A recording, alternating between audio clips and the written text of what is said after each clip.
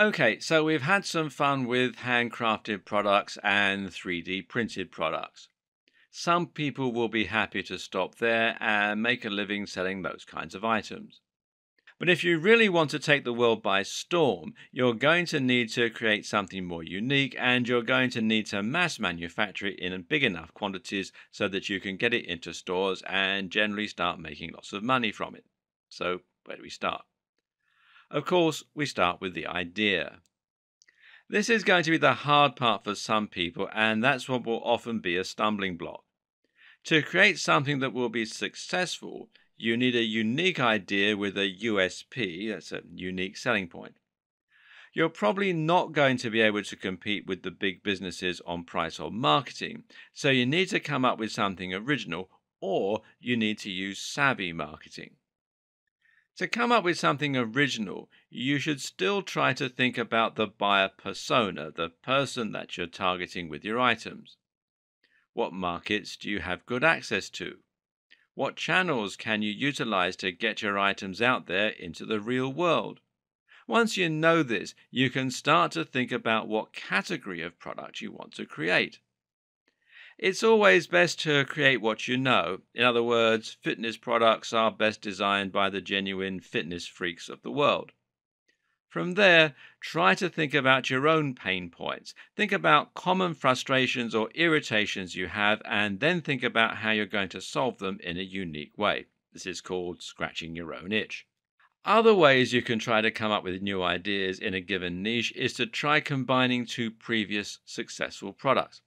Alternatively, think about something really cool that everyone undoubtedly wants but isn't possible yet, and then try to find out what the closest thing to it is that you could make. But if none of this works, then you can go down the route of creating a tried and tested product, and there's actually nothing wrong with this approach.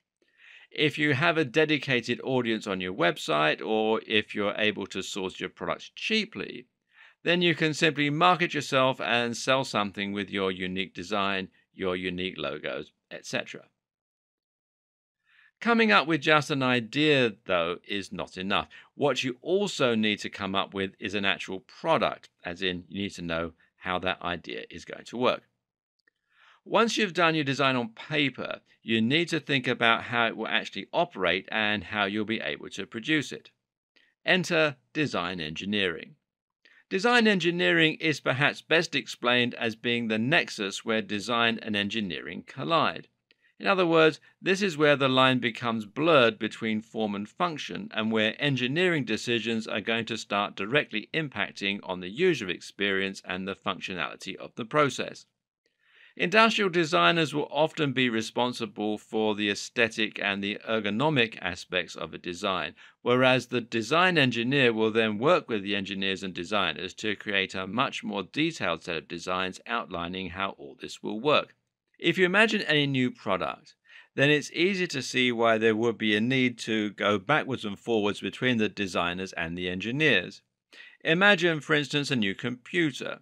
The design team might have an idea for how this should look and interact with the user, but they're going to be limited by the electronic engineers who know how large the components are going to be, how hot the device is going to get, etc., etc. Design engineering will often follow the engineering design process, which consists of several steps. First will come research, which involves looking at the literature and research as it relates to the target market, to previous products, etc. From here will come feasibility, at which point the feasibility of the proposed project is discussed with the additional information now provided by research. A feasibility study will not simply define a project as feasible or not, but it will also look at how it could be altered to come in under budget, to be functional, etc., etc. This narrows the scope of the project and leads to a further design phase. Conceptualization starts next and will usually involve a concept study where the project is planned and different ideas are discussed. This step helps to minimize error and improves the project's chances of success ultimately. Some different tools are sometimes used to help with this stage. These tools are intended to aid ideation and thus to encourage the flow of new ideas through trigger words, brainstorming, and synetics. From here, you establish design requirements and create a preliminary design with basic schematics, diagrams, and layouts. If this is successful, then the preliminary design can move into a detailed design, which can also include the creation of prototypes, models, and drawings. In this stage, CAD, computer aided design, can be used to stress test the project to an extent and to find ways to reduce the costs by removing materials without negatively impacting on resilience. Finally, this moves on to production planning and tool design, the creation of the tools needed for production, and ultimately the production of the project.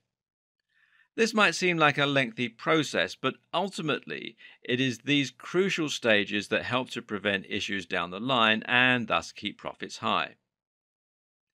Starting to feel your stress levels rise? Well, don't worry. I've used all the technical terminology here just to make sure you understand the process in detail and you can discuss it if necessary. But if you're planning on manufacturing everything yourself, then it's actually sufficient to do all these things vaguely. Just come up with your idea and then make sure you design what it's actually going to look like and how its function is going to inform the form. Still got that headache? Well, don't worry, I've got you covered. It's actually possible to outsource the process of designing your product, and more specifically, to crowdsource it, meaning that lots of people submit ideas. CrowdSpring, which you'll find here at crowdspring.com, for instance, is a website that allows you to find designers for your projects starting for as little as $7. So you have your idea and you're not sure how to make this into a CAD file you can actually use, then just head over here to get exactly what you need. The platform is geared specifically towards small businesses and entrepreneurs like you and has given life to some popular products such as the Diet Wizard wristband from Blue Nova. A similar option is CAD Crowd, which you'll find here at cadcrowd.com. And this allows you to run contests for CAD designers wherein you pay only for your favorite designer once several options have been submitted.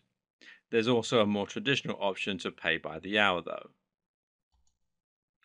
For everything else, packaging, branding, etc., you can always use the ever popular 99designs.com or regional variations like this one here for the UK, 99designs.co.uk. Having a great idea is something you should never underestimate. With the right idea, you have not only got the power to change your life and that of others, but also the power to change the world. The right idea can get you passionate, it can make you rich, and it can make your life easier and better in all sorts of ways. Right now we have an idea of what's possible and what's not. But when we come up with a new idea, a new solution to a common problem, we can change this definition by creating new ways to do things and even creating entirely new things in the first place. But if you want to create a business on the back of your idea, then it's not enough for it to simply be useful or even transformative. Your idea has also got to be profitable. What this means is that your idea needs to be commercially viable. You need to be able to create it in a cost-effective manner so you can charge a reasonable price for it and still make a profit. Likewise, you need your idea to be attractive enough to other people so that they're willing to pay for it. And you may also need it to speak to lenders and investors so that you can get financial backing to go ahead. So, how do you know if your idea is really a possible business? And how do you know if your idea is profitable? Well, in order to decide whether or not your business is going to be profitable, you need to look at two things in particular. Your cost per unit, which tells you how much it's going to cost to manufacture, and your price. For that first figure, the cost per unit, you need to make sure that you account for every single expense that you will need to make in order to create your products. That doesn't just mean thinking about the cost of manufacturing the item itself, and you can get all that from your manufacturing contractor. It also means finding out how much packaging and instructions are going to cost, how much you're going to spend running your business in that time, and how much you're going to spend on labor, and how much it's going to cost you to deliver your item, that sort of thing. Likewise, you also need to think about marketing. How much money do you want to spend on making your product known? Once you know that, it's now time to work out a price and to see if there's a profit left over for you at the end of the day. Bear in mind that you'll need to work out two prices, one being the wholesale price that you offer to resellers, and the other being the RRP end users will pay for your item. Remember that everyone in the chain also needs to make a profit, so you need to keep your price competitive and do enough market research to ensure people are willing to pay it. If you run these numbers to find that your product isn't going to earn you any money, then don't be disheartened. By tweaking a few elements, you can normally increase your margins. And it's better to find that out now than later. For more free educational content, visit learnforfree.biz. Content produced and distributed by AllSuperInfo.